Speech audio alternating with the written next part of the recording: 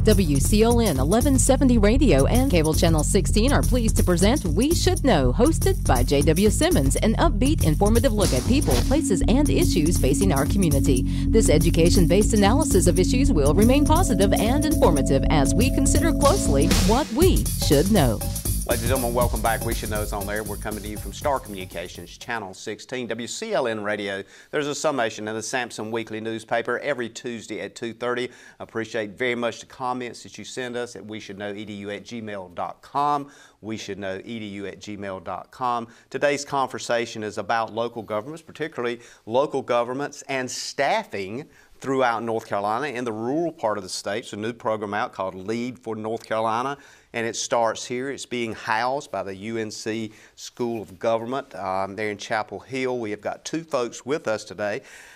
Tom Hart's well known, city manager, City of Clinton, been here long enough now that you're just a Tom name around here. And Tom, we appreciate you being here today, and also Sylveonna Holmes, who's a graduate of East Carolina University and graduated in communications and leadership in your major areas.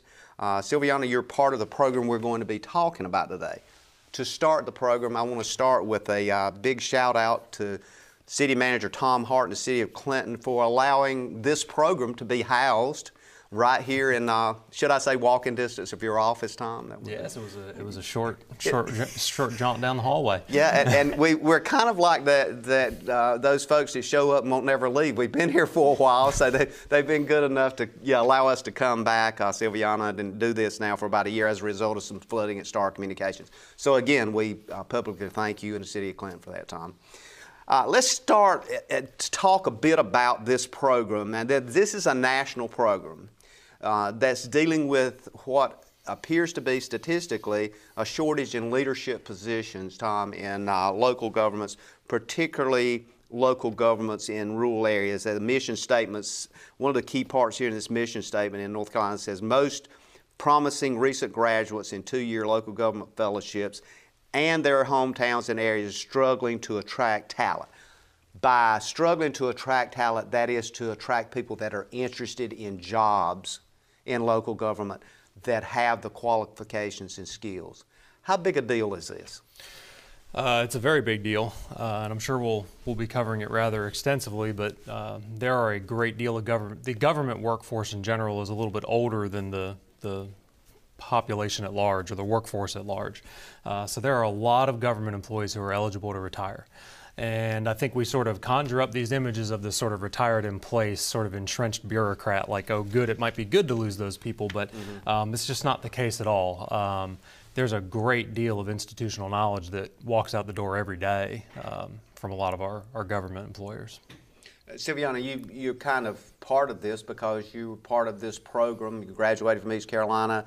You're now kind of working with Tom here, looking at what's going on. You had a mindset that you might want to get involved in local government leadership.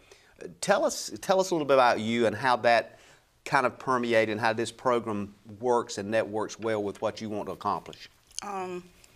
It definitely started with service. When I first got to East Carolina, that was how I met most of my friends, and I learned about a different program very similar called Citizen U, and that's when I learned about what local government was, because I had no idea what local government even was until about my senior year. And so through learning about that and citizen engagement and how to make communities better is what really intrigued me about it, because growing up in Beulahville, a rural North Carolina town, most people think they have this idea that you have to get out of rural communities in order to be successful. And it just kind of made me think, like, why does it have to be that way? And so I really wanted to be able to come back home and do something within the community that could help me, you know, pay bills, but also like fulfill something that was fulfilling, and knowing that I was serving my community. And so this was like spot on with what I wanted to do. And aside from that, I also think it's a great idea for other young people to get involved in their local governments, just to learn how things work. Because I've been here for about 2 months, but I've learned a lot. It's kind of like when you get boots on the ground, it might be a little bit different than it was in the classroom. Yes, a lot different. So, Tom, how does this paradigm, and I think Sylveonna nailed it when she said that typically we've kind of encouraged people, you know, look at big cities, go to Atlanta, go to Philadelphia, go to some of these places. If you really want to make it, you got to get out of this, quote, corn row or this tobacco row or whatever it may be. Are we changing the paradigm here to say there's something of substance still in rural areas that you can find that not only satisfies your job skills, but also that kind of burning feeling for the word whatever success is for you? Well, there's certainly opportunities everywhere, urban communities, rural communities. My career path took me to Dobson, North Carolina, Boiling Springs, North Carolina, and then to Clinton, North Carolina. So I have really, other than internship experience, I have really yet to work in one of the major metropolitan areas. And I've found my career to be very rewarding, and I think by most metrics people would say it's been successful so far. So I have certainly not I have not found any lack of opportunity in rural areas. I think that really in a lot of industries what you're starting to see is there's probably some technology element that's starting to sort of blur that line between what's rural and what's urban. There's certainly, just by virtue of density, there's certain amenities and things like that urban areas are going to have that rural areas aren't, but I think rural areas are becoming increasingly connected. Sylveonna, coming from a rural area, Tom's words probably are magnified for you because you just mentioned that you wanted to kind of stay and serve in that area, and that word has been used now about 4 or 5 times in our conversation here as we get into it. What does that service thing mean? That when you look at service from your perspective in this kind of challenge that you want to get into, how do you balance that with income and the social need that you need as a person? At some point in time, it's got to balance for you because obviously you're a person that wants to serve people, but at the same time, you don't necessarily want to live in the back of a truck either. No. I think service for me is doing everything that I can to bridge the gap between need and resources. And there are a lot of people like myself who have been fortunate enough to leave and be able to come back. Not everyone has the opportunity. And so the people in the mission statement, it talks about most promising graduates. So people like myself who have had the opportunity to leave and come back, it's going to take us coming together and spreading the mission statement throughout the community, because it doesn't take just one person. And so doing everything that we can and putting our resources together to make sure that other people have the same access and the same opportunities that we had, even if they choose not to take it, just making sure that they still have the opportunity if they want to. Tom, this program, when you look at it from the position you're in as a city manager, does it give you opportunity to look at multiple graduates that may have some impact, or are you assigned people that are willing to come to Clinton and kind of work through and see how things go? What's the ultimate goal? I suppose I would describe the selection process or the assignment process as being sort of a hybrid of the things that you've described. This is the first year of the program in North Carolina. So I believe there are 16 fellows throughout the state. And they basically went around and they were looking for communities that had certain things. I think they gave some preference to communities that had been impacted by disaster. I think they were looking for communities. The way they explained it to me on the phone was they were looking for a community that had someone there that could mentor the person, and I told them I wasn't sure who they were talking about, but we could probably find somebody that could take Sylveonna under their wing. And just so happened his name was Tom. Well, I didn't really see it that way, but I was flattered that they did. Yeah. So they were looking for a few things in the community, and then of course they had these students. And in our case, actually, they sort of, because they want to put the students close to where they're from, they sort of already had this match in mind. But of course, we were given the final say. But after looking at Sylveonna's resume and speaking with her on the phone, it seemed like it was going to be a good fit. It's kind of a no-brainer. Yeah. Sylveonna, when you look at it from where you are and you think about the program, where you're at now, and I suspect you've been here a few days anyway, what has kind of intrigued you, or what have you seen here in the city of Clinton that causes you to reaffirm the fact that you want to be somewhere involved in leadership in local government, or maybe has caused you to rethink it altogether? I definitely think working with the city manager has reinforced my desire to want to be a leader in local government. I grew up not too far from here, but I thought I knew Clinton still. But when I got here, I realized there was so much about Clinton that I didn't know. And so in helping with like community events in like the downtown area, meeting people from the community, local business owners, I realized that it's more so about the community aspect for me. And so being able to build those connections really reinforced like my reasoning for wanting to be here. Tom, you know, sometimes it's, in talking with you off camera and on camera and talking to other city managers and county managers, there's a sense of expectation maybe the general population has. Then there's a realistic expectation that only people know that's in leadership positions that may or may not happen. One of those could be broadband. We could say everybody's going to have broadband in 6 months. I think we could all probably also say ain't going to happen. How much does that play into this program and trying to get folks to understand where they are and the benefits and also kind of the realistic part of it? You got about 30 seconds to hit that. If we need to come back to it, we can because we're going to take a break. Go ahead. Well, there certainly is a lot of daylight between expectations and what's probably realistic. I sort of take to say, you know, we live in the era of 2-day shipping, and sometimes it is hard for government to keep up with that. Government structures aren't necessarily made to move quickly. And of course, what you're talking about is a lot of infrastructure. So there is definitely a gap between those two things, and we're always trying to educate and help people understand the processes. We're going to take a break. Sylveonna, Tom's been on a number of times. This is the way we kind of roll here. So when we take a break, we're going to come back. I want to pick up on that expectation piece and maybe get your input as well. Ladies and gentlemen, we'll be back in a moment. We're talking with Tom Hart, City Manager of the City of Clinton. We're talking with Sylveonna Holmes, who is a fellow here working with a new program called Our Mission here in North Carolina to get new leadership into local governments and rural areas. We're back.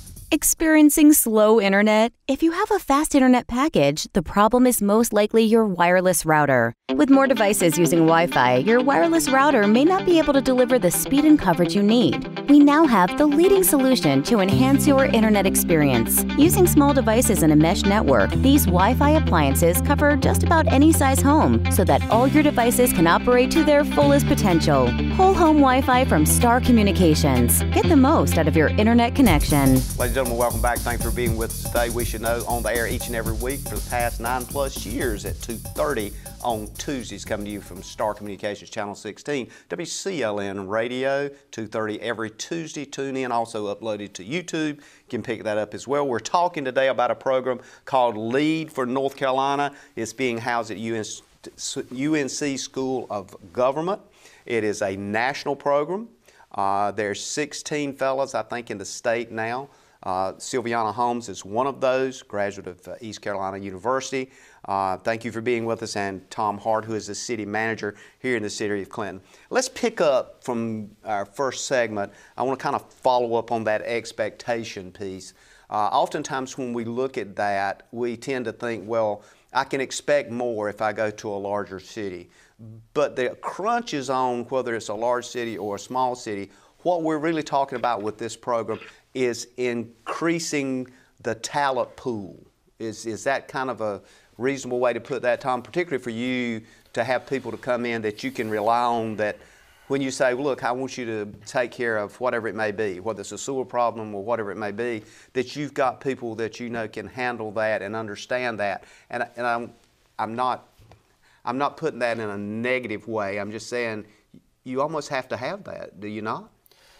Yes, I rely on a great number of people with technical expertise that goes far, far beyond mine. I say I don't manage the city, I manage the people who manage the city, and I do think that that's highly accurate. I rely on a great deal of different people to have specialized expertise, because I don't really have specialized expertise. Yeah. Sylveonna, as we look at this program, hopefully there's people out there that maybe hadn't heard about this, that maybe want to kind of look at this as a possibility for them. How did you get engaged with it? What is the process you went through to become a fellow with this program, a kind of a leadership fellow with this program? Yeah, so this is actually the first year that they're doing it, so I'm a part of the pilot cohort. I just happened to be sitting in the library one day and an email came across my inbox about Lead for North Carolina. No one had heard about it. I had no idea what it was, but I did some research on their mission and their vision, and I decided to apply for it. It was a pretty lengthy application process. There was about 3 rounds of interviews. We were able to meet people from the School of Government, and then we interviewed with different cities. And so it was a very relationship building process, though. Like, even some of the people who weren't able to be a part of this cohort, like, we're still able to keep in contact with them. So it's very community based, and anyone who's interested in it, I would say, like, it's definitely been rewarding for me, aside from being able to serve in the city, like, still having the cohort as support and the School of Government as support as well. So if somebody is interested and they're listening out there today, they could actually just Google Lead for Government NC and probably pull up that website or something? Yeah, so we're actually in the application season right now, so they could do Lead for America. The Lead for North Carolina application process will start up in about January, but they can go ahead and apply with Lead for America, and then if they're interested in North Carolina specifically, they'll be contacted about that in around January. So the beauty of this is that if they're really interested and they maybe want to expand their possibilities, if they go to Lead for America, it may be in some other state. There's somebody that's needing, because we have these areas throughout the country. Yeah, so we just launched Lead for Minnesota with the national organization too, and Lead for America has about 50 to 60 fellows nationwide. So it's definitely growing, it's been incredible to watch, because last year this time it was just an idea. So it's been incredible to watch them grow and also be a part of the growing process. Has this been a huge financial benefit for you? Absolutely. Yeah, and I mean, so at some point in time it comes down to the numbers, so I got to ask that question, because people are looking at this. Do you need to start looking at it in your junior year or senior year in college? Or I'd say senior year. I would also put, don't get into it just for the finances, because it is a service-based fellowship. Absolutely. So there are going to be some hours that are not paid, but it's been rewarding nonetheless. Okay. Tommy, you think this is something, when I look at the last part of this mission statement, it talks about together we can strengthen our public institutions, transform our local communities, and cultivate the next generation of public service leaders. That's a pretty profound statement. I mean, I know it's the first year here, but that's kind of dynamic when I look at a mission statement. I think, you're going to do that? But these words really mean something. Yeah, we talked about that retirement cliff, and that's something that has been a pervasive theme throughout my career. And I was probably recruited into this about 10 years ago under some sort of similar, older people in the profession realizing that you need younger people in the profession. Some people sort of hypothesize that younger people are not wanting to get into government, and it's almost made as though maybe they're selfish, or maybe they have different work-life balance expectations, and I think maybe there is some work-life balance. I mean, the city manager job does not necessarily always lend itself to a fantastic work-life balance. But I really think that sort of misses the point. I think that young people today are just as much dedicated to service and making impact in their community. They're just as in touch with maybe your generation might have been, thinking of Kennedy asking, don't ask what your country can do for you, but what you can do for your country. So I think that vein is still very much there, but I think what you're actually seeing is that increasingly younger people don't see government as the vehicle by which to have that impact that they want to have. In fact, there's some numbers that I was looking at before we got here that talked about, not only is application into graduate programs that are government administration related, those numbers are down, so there's not as many students going into those programs. But even once we get students into programs like a Master of Public Administration degree program, even once we get them in there, increasingly the graduates are not going to work in government. In the 60s and 70s, the master's programs in North Carolina were reporting that 60 to 70% of their students were actually going into local government when they graduated, and now that number's down closer to 40%. And it may even be lower than that, because I'm working off of a somewhat dated number. And I can tell you that my experience going through school was there were I went to Appalachian State University, which has a Master's of Public Administration program that really prides itself on making town and city managers. And even that program, there was really a handful of us in it that thought we were going to go and be city managers. A lot of people were going and working in the nonprofit space. Now, more power to them. That's a fantastic route as well. But we really need to change this dynamic and make people understand that there's still a great deal of impact that can be done working in local government. Those words that Tom just imparted, how does that fall with you when you listen to that? There's all these kinds of things going on, and let's think now, and Tom just mentioned he's been in for about 10 years. 10 years from now, Sylveonna, where do you see yourself? Have you been able to acquire enough information thus far to give you some kind of inkling of light as to where you want to apply your service desire to work with local government? Is there a particular, because we're not talking just city manager positions or those kinds of things. There's multiple layers, as Tom just pointed out. He has done a great job of allowing me to be immersed into the different aspects of local government. So I've been able to pretty much spend a day with all of the department heads, public works, fire, police, all of those different departments. And so, it took me about, I'd say, 3 to 4 weeks to come to the conclusion that this is what I want to do. And now, being 2 months in, I would say that I would go as far to say this is where I want to be. Falling in love with the community, and then hearing that it makes me feel better, because when I was still in school, I thought that I had to go into nonprofit in order to serve.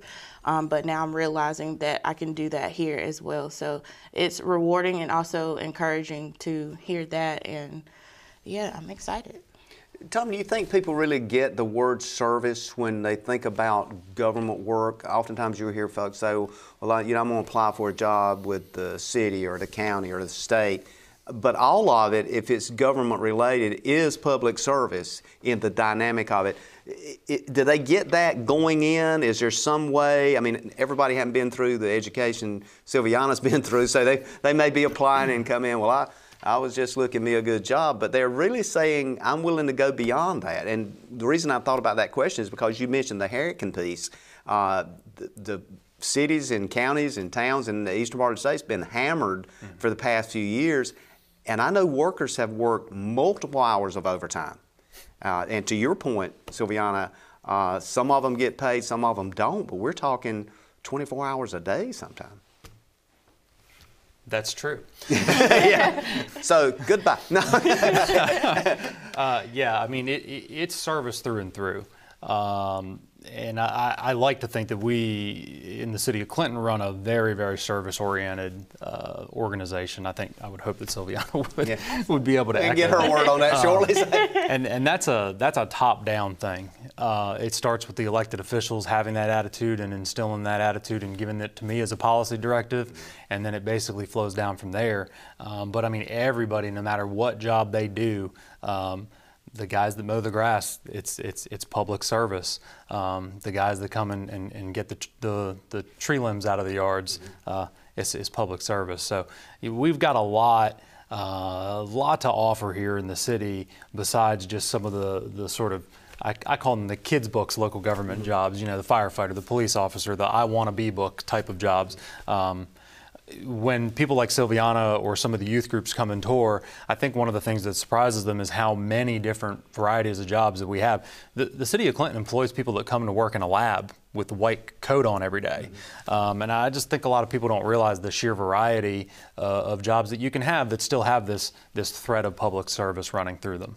I think the other thing, Sylveonna, when we come back, we'll take another break, but when we come back, I want to talk about that bit, is the diversity that's involved in local governments and these niches and job functions, and it is broad range. So for somebody like you or folks that want to get in this program, they're not isolating themselves to just 2 or 3 positions. There's multiple positions that exist. So we're going to take a break and we'll be back in a moment and talk about a lot of those issues. Ladies and gentlemen, thank you for being with us. We'll be back in a moment. Call a friend or somebody that may be interested in this, and we'll be back and have some more information on this program that might impact your life.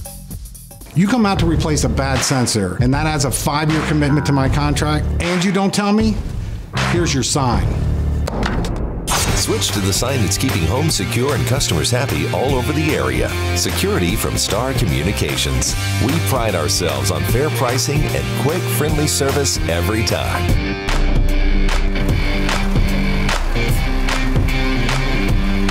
Somebody try to break into this place? Security from Star Communications. Ladies and gentlemen, welcome back. We Should Know's on there, talking about a program, Lead for North Carolina. It's a national-based program. The Institute of Government Chapel Hill is housing the program here, kind of the first year in. We're talking with Sylveonna Holmes, who is a graduate of East Carolina, who is involved with this program, got involved because she filled out an application. And guess what? She got selected from over in Duplin County. And Tom Hart, everybody knows that name because if you have a problem in the city of Clinton, you're somewhere at the top of the list on that. So, I want to kind of talk about a few things that were pointed out in the information here, that need for graduates, and it's said the most important factors in people choosing jobs out of college, and they list 5 of those. One of them is meaningful work. Number 2 was surrounded by and engaged peers, skill training and mentorship, opportunities for advancement, and financial compensation. I was interested when I looked at that to find that financial compensation was number 5. You know, for a lot of people say, well, I want a job that pays good money. But that's really not it, is it, Sylveonna? No, that wasn't the case for me at all. And I think it was because I knew that if I needed to, I could come back home and, work and save up until I was able to afford some of the things that I wanted. But pretty much like it said, the top of the list was meaningful work to me. It didn't matter if I made, the most money I've ever made in my life if I hate my job.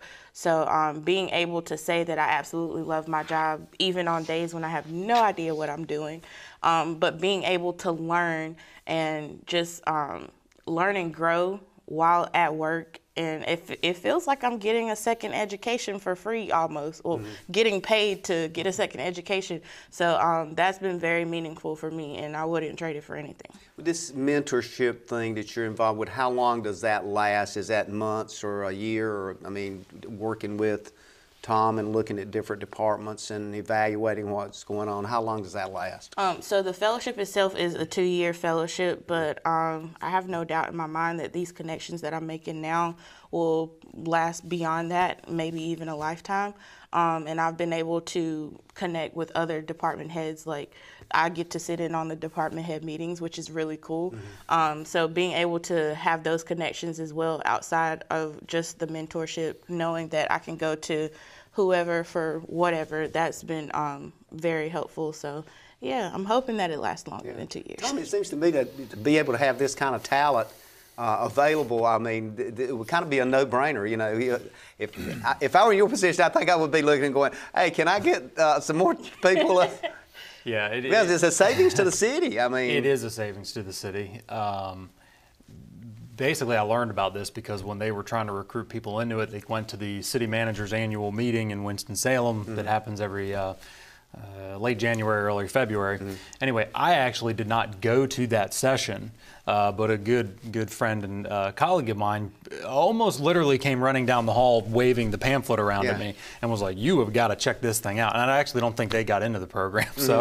But he was like, he said, you can basically get a college you can get a college graduate, performing at the level that you would expect them to be able to perform at for a fraction of the cost, because there's we do pay a little bit of money to the school of government to administer the program, but there's charitable grants basically that take care of the salary. So we basically have a full-time salaried employee with a college degree that's able to help us run with a lot of projects, do a lot of things that I don't have time to do. And it's been fantastic. She's been able to implement. She's taken a lot of things down off of my whiteboard of to-do lists, to-do projects. Yeah. I'm just sitting here thinking just research and analysis alone would be a gold mine. If it were me, I'd be, take care of this, tell me what the number says so I know which way to go. Is this something that maybe a lot of the folks out there that are in county and city governments, is it just for municipalities and local towns, or is it also for counties and county government? I believe county governments are definitely eligible. There are some county governments in the program, as far as I know. I don't know that it's expanded to nonprofits that may be doing quasi-governmental functions. I believe it is just units of government at this point. Well, Sylveonna, 2 years. You've been here how long now? Since August 1st. So give yourself another year and a half or so. You certainly would know not only what area, and if you're here 2 years, I don't see you going anywhere for some reason. Do you get that feeling already? I mean, yeah, like I absolutely would love to live in Clinton. Like I commute right now, but like just the square fair that we had this past Saturday, just like meeting everyone and seeing how much fun it is some wonderful people to be here. in Clinton. Yes, it's a no-brainer. Absolutely. I want to touch on this a bit. You alluded to it a while ago, Tom. The reality of our state, 70% of the country's non-metro counties have seen a decline in population since 2010. And these numbers are a little bit interesting in that the median age of residents in Tier 1 counties, you can talk about what a Tier 1 county is, median age of Mecklenburg and Wake is 35. You see the change in the demographics, 50% average labor participation rate for Tier 1 counties and states. Our overall rate is 61%. These numbers causes you to step back and think a little bit, doesn't it? They absolutely do, and probably the most shocking one on that page is that half of the growth in our state in the last 10 years has been in Mecklenburg and Wake County. Exactly. Which I grew up in one of those counties, but yeah, there's a great deal of inequity in terms of those numbers. In terms of their implications for workforce development, and that's probably the big one. Is it is hard for rural areas to. It's not that people are smarter in Wake or Mecklenburg. It's just that there's a critical mass of people. There's just a critical mass of workers with skill sets available, and it's harder to attract them here because there's just not as many people. The idea of 70% of local government leaders in North Carolina are eligible for retirement. Obviously, that doesn't include you at the moment, but when you look down the road 10 or 15 years, that window also may be including you. So when I think about it right now, though, Sylveonna, that's got to be huge for you as you think about looking at the numbers. North Carolina, 70% local government leaders are becoming available for retirement. Does that say to you, whoa, I might be in demand here somewhere? Yeah, it definitely does. And the fact that there's only 16 fellows in North Carolina right now, so if we were to have someone retire within the next 2 years, there's a possibility that there may not be anyone to replace them, and then that increases the workload for other people within the local government. So it gives me hope that there is going to be more opportunity for people who are in my cohort, but also the people that are going to come after us to have some job security. But it's also like they're gonna need people in these local governments potentially before we finish our fellowship. So it's kind of a bittersweet statistic, but hopefully with programs like this, that statistic will decrease significantly within the next 5 to 10 years. Tom, I know you're always a future thinker. You're always thinking down the road. What does that say to you about retention and keeping people once you get them? If you have the opportunity to have folks come in and working for you, how important is it to be able not only to retain those folks, but given the statistics, that's one of the problems is not just hiring, but keeping them on the job and making sure they understand what that job is and making sure that they have some sense of appreciation. And back to the financial piece, you've also got to have a certain baseline of financial. Right. But is that a big issue? I mean, just keeping people working and making sure they stay with you? Yeah, it certainly can be, and I would first start by reassuring Sylveonna that the retirement crisis and the need for young people to get in this line of work will very much so still be here when you're done with this program, and it will very much so probably still be here if you pursued a master's degree. So Absolutely. 4 or 5 years, it's definitely still going to be here. You know, we've known for quite some time, to your question, JW, we've known for a long time, and employers and human resources professionals have been able to tell you for decades, it's a lot easier to hold on to your existing employee than it is to bring on a new person. You know, so yeah, retention can be an issue for us. Retention of younger people can be an issue for us. So I would just echo what you're saying, that it is occasionally hard to retain people. I think one of the keys to doing that is attaching them to the things that we were talking about earlier, attaching them to the purpose of work, to the public service angle, and being the best workplace that you can be. And one of the things I think a lot of these studies have pointed out is this whole aspect of folks that are in these disaster-prone areas, and Clinton would be one of those. It's hard also to maintain normal kinds of operations. So some of the things you may have learned in the classroom may be just out the window, especially if the lights is out and buildings are blown down. You know, it doesn't work. The formula just don't work. So how does that fit into this whole conversation? I mean, you've been here when some of these things happen. We've been fortunate, but we've also experienced a taste of it. Yeah, it seems like we're going to be on the every year or the every 2-year plan at this point. And yeah, we're still cleaning up paper. There's a lot of individuals that, of course, are still working through getting benefits related to Matthew. The city is almost done working through some of its paperwork related to Florence. Dorian was luckily a sort of a glancing blow, so we were pretty fortunate there. But Sylveonna is probably a sort of a poster child for being thrown into that, because I think she'd been here for maybe a month when we had to start having our meetings where we were, you know, kind of getting into the back room and looking at the hurricane coming in on the monitor and stuff. And I think she was probably a little bit disappointed that I told her I had to send her home. I couldn't really. I said, I'm sorry, I can't bring you down into the bunker. I don't think the School of Government would forgive me if something happened to you. So exactly. Head home. But I think she certainly has gotten to see what you're talking about, which is that sort of interruption of normalcy. And people do expect us to kind of snap right back to it. You know, the storm comes through, and to your point, people have worked long, hard 24-hour days, and then it's Monday, and it's time to pick up the garbage because it's Monday's route. The dynamic and what changes redefines itself, and it's kind of, as Tom just said, I think, one of those things, it seems like we're on the plan of every other year we're going to get hit with something, and I just hope it doesn't move to every year. We're going to take a break and we'll be back. Ladies and gentlemen, we're talking with Tom Hart, City Manager, City of Clinton here in Sylveonna, Holmes, who is on a very special program called Lead for North Carolina. She's been with us now for a few months. Hopefully she'll be here for a few years. We'll be back in a moment. Stay tuned. To get the most out of your electronic devices, you need a strong internet connection and a protected home Wi-Fi network. You need high-speed internet from Star. Star has the fastest, most affordable high-speed internet service available for all your devices. We have no long-term contracts or high-pressure sales. Our service speaks for itself, and switching is hassle-free. We take care of everything with free installation from a local company. High-speed internet from Star. Internet at the speed of life. Ladies and gentlemen, welcome back. We're coming up on our last segment here on We Should Know today. Again, we look forward to seeing you each and every Tuesday. And we always want to welcome you back and ask for your input and continue to input. You can email us at weshouldknowedu@gmail.com. weshouldknowedu@gmail.com.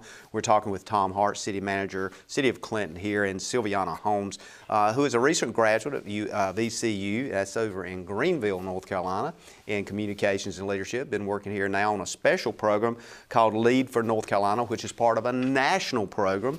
And you're one of 16 folks now that's kind of working through a fellowship thing. And you've been kind of assigned here in the City of Clinton. This program is designed with kind of the model is kind of what they call a solution-based model. Theory of change, creating solutions for local folks here, but it talks about recruiting dynamic and diverse leaders across the state. I want to start with you on that point. What's your definition of a dynamic and diverse leader?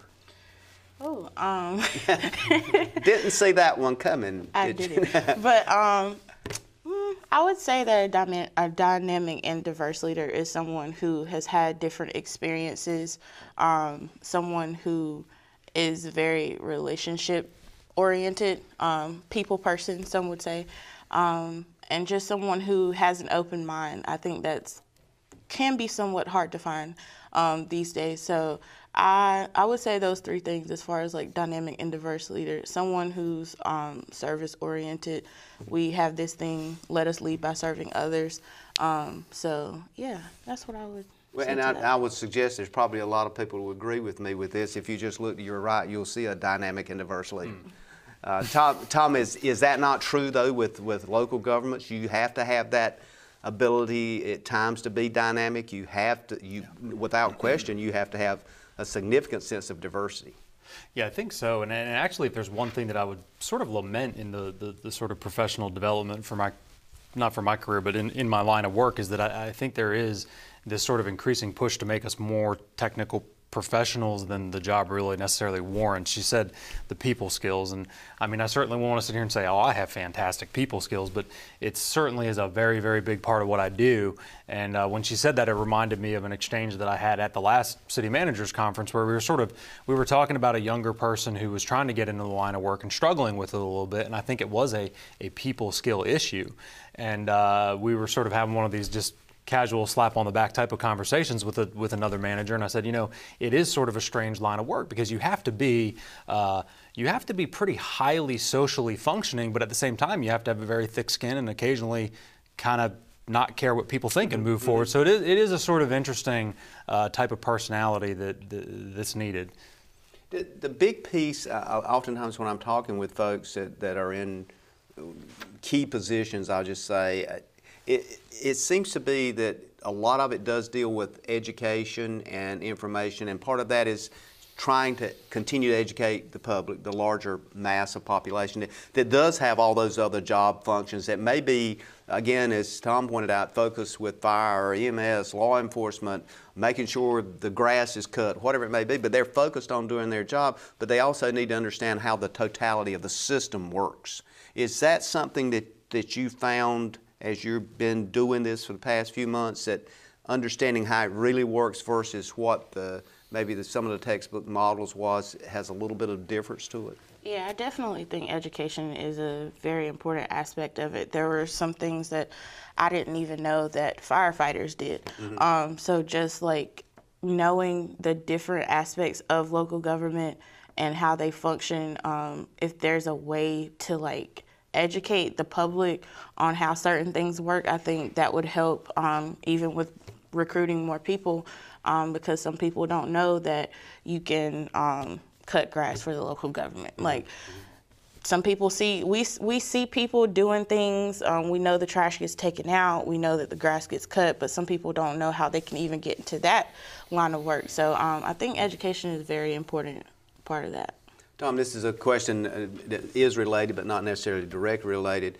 When you look at employability in local governments now, how big an impact is, quote, the benefit packages affecting you in hiring people and bringing people in? You know, we talked about, you know, how much money am I going to make, but the other side is, I know, gosh, probably 10 years or more ago, I was hiring people and so forth, and one of the things people would ask, you know, what does the benefit package look like? Even people with extremely high degrees, you know, I'll work if the benefits is good. What's happening? Because that's a field that is changing radically in what you're able to offer. We've seen some slow erosion of the sort of what you think of as a government benefit package over time, but of course we've also seen an erosion of private sector benefit packages as well. You know, my father, who's in his mid-70s, is sort of shocked that employers don't provide health care for the family of the employee anymore, but I mean that's almost an unheard of thing anymore. Absolutely. So we've seen a little bit of erosion to it, but I do think that particularly in North Carolina has one of the most vested, financially secure local government retirement systems in the entire country. It is a funded system. You don't see us having issues like you see in some of the other states, so it is a very stable system. Now, demonstrating that value to one of your employees who's in his early 20s and would like a couple $100 more a week or month, and explaining to them that, hey, well, you know, look, don't worry, when you hit 60, you know, you're going to be better taken care of. You know, that's a little abstract sometimes. So I mean, I would like to see the benefits improve, not really for my benefit, but just for the benefit in general. But there is still definitely a solid benefit package. Sylveonna, and I'd love to kind of get your thoughts on that, because you kind of fit that role model of the young person coming in, because, you know, historically I can look back years past and I really was never concerned about that. But to Tom's point, he's exactly right on target. You know, you hit that 60 point, you better believe you're thinking about it. And today's world, it's becoming more compressed, and more realistic to say, how am I going to be impacted by that? So sometimes that can outweigh the salary, but I'd like to kind of get your feel on that. 100% honest, like, I didn't even think about benefits. Like, my parents had to tell me, like, you know, make sure. You were right on that. Yeah, make sure you're having good benefits, because at 20-something, I'm not thinking about retirement and all that good stuff. I'm just thinking about, like, what I'm doing now and how much I'm getting paid. So it has been, like, educational to learn about what benefits are and, like, how that will help me in the long run. But yeah, like, coming into it, I was just like, sign me up, like, I'll do it. Yeah. And I think that's one of the things, and I don't know how you change that, because I guess the structure of our brain has to change when we get older. We start recognizing the critical part of that. Yeah. We call it adulting now. It's been a transition, because I thought that I was like an actual adult when I was in college, but then you graduate and you're in the quote unquote real world, and there are some things that they don't teach you in college about, you know, 401ks and different things like that you kind of have to learn on your own. So yeah, I've been doing a lot of learning about that, and like you said, the government does have some great benefits, so that's a plus. Is this program, when we look at LEAD for North Carolina, its national compartment, is it truly something that can be a key factor, as pointed out in some of the literature, that is critical to help economically distressed communities to survive? Is it that important that people need to look at this and think about either referring people or asking people to do like Sylveonna did, fill out an application and get involved? I don't know if I would say survival necessarily, but it's it's probably really close to that. Yeah, it's definitely important. These types of programs, internships, it's important to get younger people into government, period. So if they want to go and they want to work as a budget analyst for Durham County, that's fantastic, and it's getting them into the sector, and that's a good thing, period. But I would agree with you that getting people into public service in some of these rural areas, some of these areas that are being hit by, I mean, think about what our current national crises are, right? Opioids. Yeah. Where is that impact being felt? You know, so we have a lot of these issues that really are, some of the toughest issues we're facing are rural issues. And we need good people here on the ground trying to address them. And it's interesting you mentioned that, because ground zero for that is in Wilson, North Carolina, the home manufacturer of all the opioids in the world when it comes to, you know, that. There. Yeah, there you go. So, I mean, you're really on top of it, and it's a highlighted thing. I'm going to try to touch on this very quickly, that one of the things this program mentions is MPA programs and kind of steering folks like you more to that master's program. You think this is going to help you kind of think about, well, I need to get in the, you know, Master's of Public Administration program somewhere and expand my academic skills. Yeah, and the training, we had 3 weeks of training at UNC Chapel Hill School of Government before we started work. So I learned a lot there that made me want to learn more, and building those connections with the professors in the School of Government and even the dean of the School of Government. I have no doubt in my mind that that's my next step afterwards. You got the key to the door right now. Tom, I'm going to give you a moment to talk about some key things happening in the city right quick. Yeah. About 30, 45 seconds. Okay. 30 or 45 seconds. We have a really important process coming up, and it's going to be our Parks and Recreation Master Plan. And what could be more related to the quality of life in Clinton than Parks and Recreation and everything that comes along with that. It's a big plan that you put in place for your entire recreation system. It is required and an integral part of getting grant money to actually build those improvements to the park system. And the first and probably most important component of that plan is going to be soliciting public feedback. So I would encourage everybody to keep their ear to the ground in terms of monitoring our social media and our website and whatnot, so that they know when the survey is going to come out, when we're going to have meetings where we ask them what they want. And then I would just remind everybody that we've got 2 fantastic events coming up. One is going to be our Halloween on the Square, and one is going to be our Christmas in the City. You can get those dates on our website as well. Absolutely, which sounds like to me we're going to have you back again. I want to thank both of you for being with us today. And as always, we're on television, so we're on a tight clock. They will cut us off if I don't get this in. Again, thank you for being with us, ladies and gentlemen. Stay tuned each and every Tuesday. We We look forward to seeing you again next week at 2:30 on Tuesdays, both on TV, radio, and printed in the newspaper. And as always, may God bless. Thank you for tuning in to this week's episode of We Should Know with host J.W. Simmons. If you have a question, comment, or suggestion regarding this or any episode, please send your emails to weshouldknowedu@gmail.com. And remember to tune in every Tuesday at 2:30 for another informative episode of We Should Know.